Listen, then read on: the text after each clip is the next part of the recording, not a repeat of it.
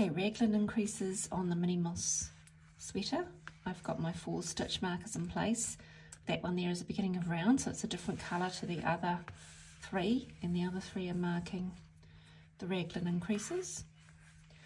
The increases are done on every second round, so in between we are just doing a plain knit round, and the first increase straight after the beginning of round marker is done with a knit front back. So we'd knit into the front of that stitch like we would normally if we were doing a knit stitch, bring the yarn around the right hand needle, and rather than sliding that stitch off, we're now going to move our right needle and knit into the back loop of that same stitch, and that's a KFB or a knit front back, and increases our stitches by 1.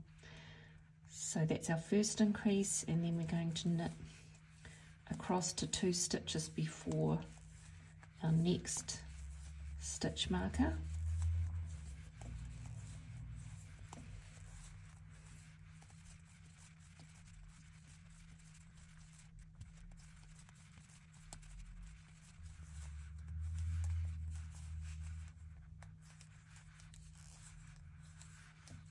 Okay, we're now 2 stitches before our next stitch marker, so we're going to knit front back into that next stitch,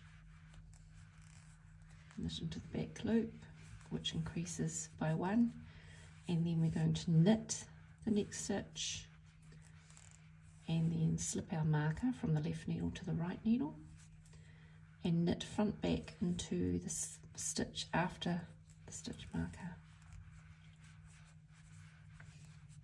Now we've increased on, oops, try that again, knit into the front, knit into the back.